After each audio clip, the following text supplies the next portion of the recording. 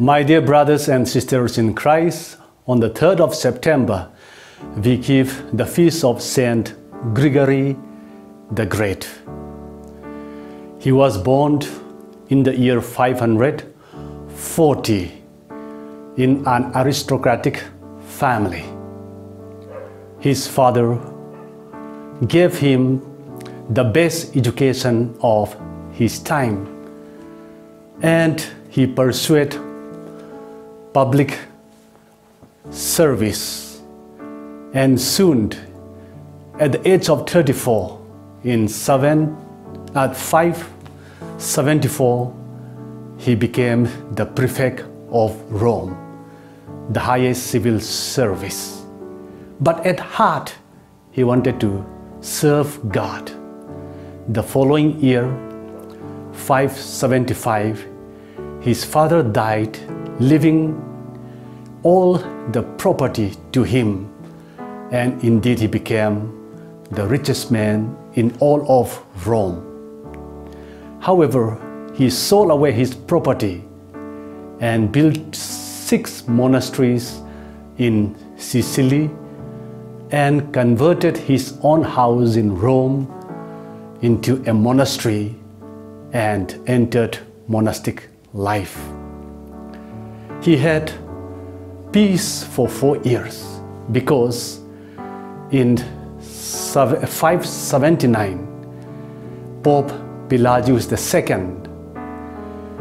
ordained him as a deacon and sent him as ambassador of the Pope to the emperor at Constantinople. In obedience, he went with his monks, and in the midst of grandeur, he lived a harsh monastic life along with his brethren.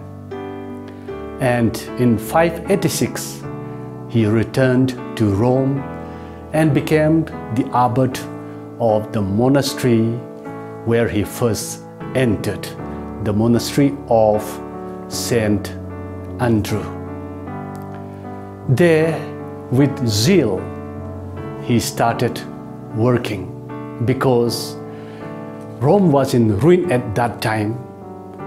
The Roman Empire had fallen, and Rome was constantly attacked by the barbarians, and there was plague and flood and other natural calamities that caused trouble to the people of Rome. During the plague in 590, Pope Pelagius II died, and the people unanimously elected him to be the next Pope. But on knowing, he immediately wrote a letter to the Emperor Maurice not to make him the Pope. And he also had friends at the palace whose help he sought in order not to become the Pope. But then it was inevitable, and he was made the Pope on knowing that he escaped rent. But he was caught and brought to St. Peter's Basilica, ordained and made the Pope of Rome. Before he became Pope as an abbot, one day in the slave market, he saw 3 young boys from England, and he asked them, "Where are you from?" And they said, "We are from Angles." And he said, "You look like angels, and yet you are still in the grip of the evil one." Therefore, he wanted to go to England as a missionary along with some of his brethren, but he was stopped.